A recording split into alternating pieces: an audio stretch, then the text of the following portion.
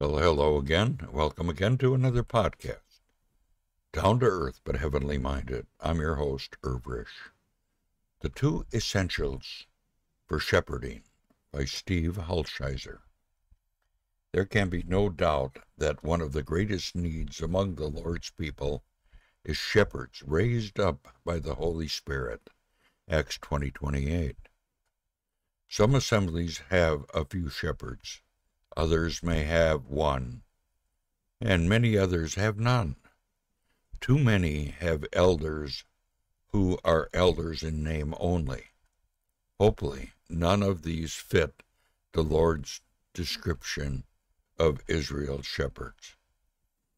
The description has not strengthened, neither have ye healed that which is sick, neither have you bound up that which is broken, neither have ye brought again that which is driven away, neither have ye sought that which was lost, but with force and with cruelty have ye ruled them. And that's found in Ezekiel 34:4. In days such as those, they are two essentials for shepherds who feel a responsibility to the chief shepherd for the care of his sheep. The two essentials are a heart and a spine.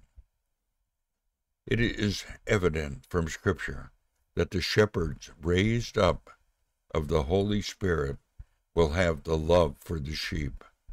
The love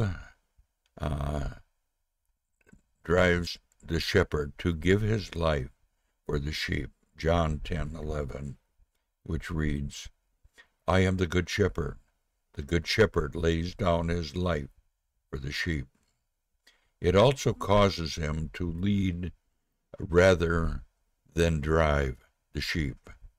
It is very easy when dealing with stubborn sheep to become cold and callous, rather than leading out of love. John 10:4 tells us, when he was brought all his sheep out, he goes ahead of them, and the sheep follow him because they recognize his voice. What a difference. May the Lord raise up shepherds who have a heart for the Lord and for his sheep. In 1 Peter 5:2, give a shepherd's care to God's flock among you, exercising oversight, not merely as a duty, but willingly under God's direction, for the shameful profit, or but eagerly. It is also evident from Scripture that shepherds need a spine. Their love must not become soft and indifferent to sin. Grace must not compromise the truth. In addition to the staff, the shepherd has a rod.